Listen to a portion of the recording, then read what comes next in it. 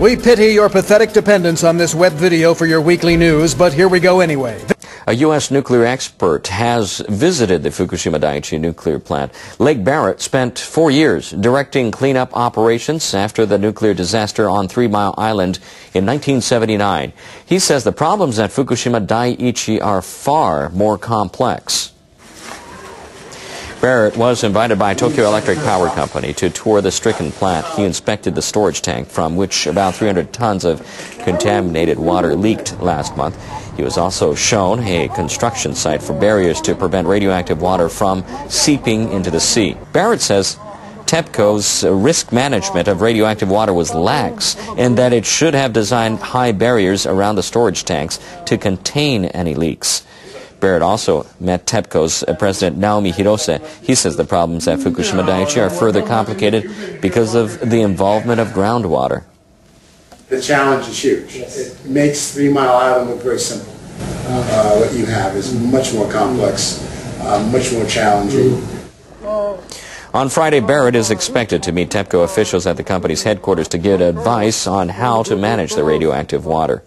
We bring new friends to play. Show how much you care. I wrote this just for you. We make you smile, gee. We bring good things to live in. We bring good things to live in. We bring good things to life. We let you live it again. Bring a song to your night. We help you to create. We keep you looking right. We bring you closer, closer and closer to the ones you love. Genie, we bring good things to live in. We bring good things, bring good things. We bring good things to life.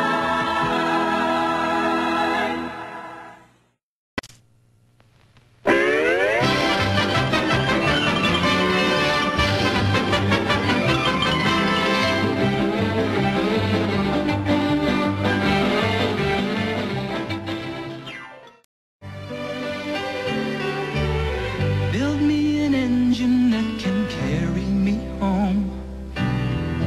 Light my darkness, bake my bread. Show me the future, keep my family safe and warm. Play me a song, make me smile. Gee, we bring good things to live in. We bring good things to life. Be there in the morning, show me all there is to see.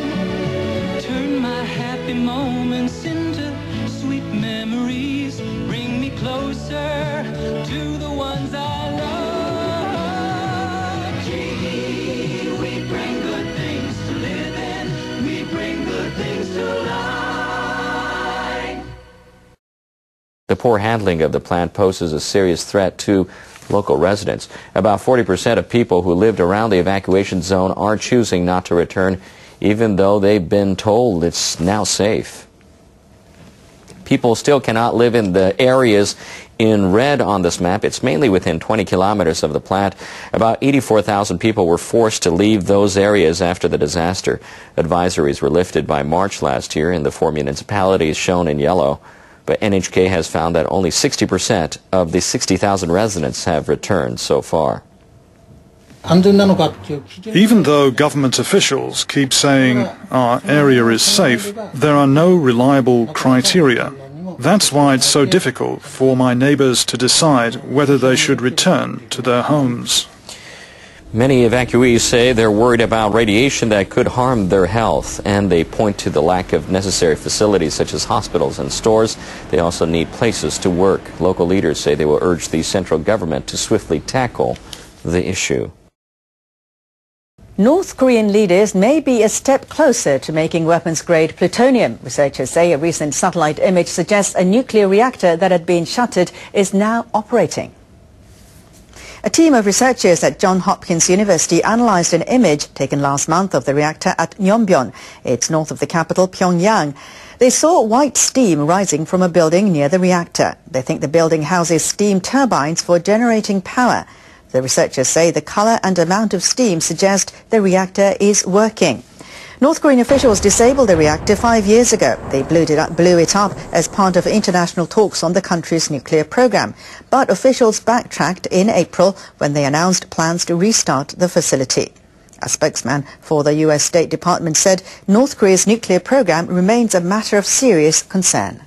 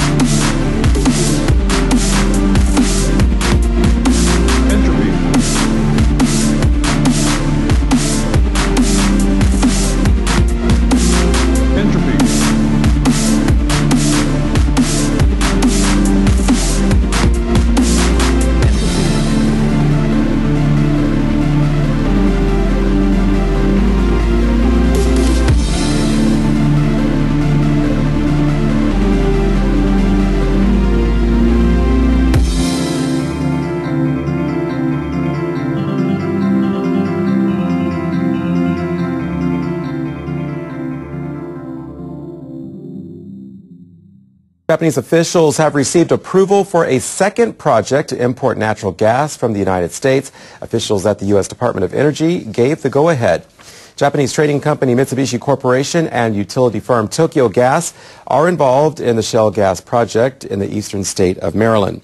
They expect to ship 2.3 million tons of the natural gas to Japan every year, starting in 2017. Surging output of shale gas is triggering more demand abroad for cheap U.S. fuel, but Washington limits natural gas exports to Japan and other countries without a free trade agreement. The countries must apply to the Energy Department for each project.